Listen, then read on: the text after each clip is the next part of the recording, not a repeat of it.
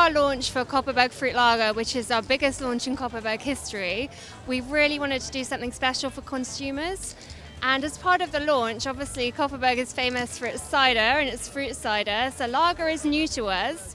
And as part of challenging the familiar and doing something different, we wanted to launch an anamorphic art installation, which we've done in Boxpark in Shoreditch, as well as sampling our new Kopparberg Fruit Lager products. What we wanted to do really was challenge consumers' familiarity of what Kopparberg do. The way we've looked to do this is through involving a local street artist, Will Vibes, to create an anamorphic piece of graffiti which is only viewable when seen in the reflective bottle, thereby sort of challenging what the consumer thinks they see on the floor compared to what they see when they look on the bottle.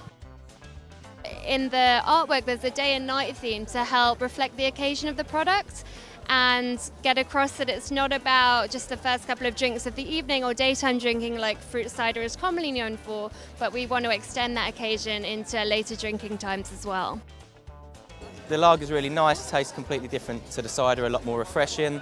Coming out here with all these people has been a great experience, great fun.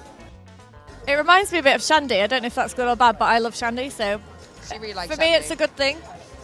Yeah, it's really nice. I don't usually love beer, I'm more of a cider drinker, so this is a nice in between.